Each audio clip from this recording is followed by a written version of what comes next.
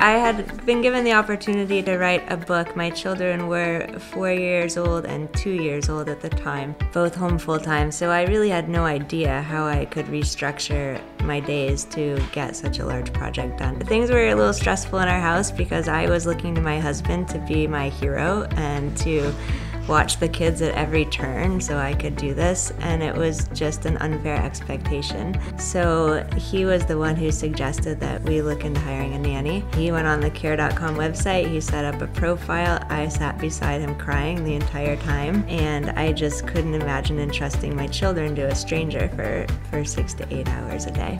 We interviewed 2 people to start. Neither of them felt like a match, and then Laura walked through the door, and I thought, this could work. She was so capable that it immediately changed the entire tenor of our days. The kids were happy. She was taking them out on educational and enriching experiences. Dinner was either prepped or on the table when I got home. I stopped making unfair expectations of my husband. The stress level went down, the book was getting written, and everyone was happy again.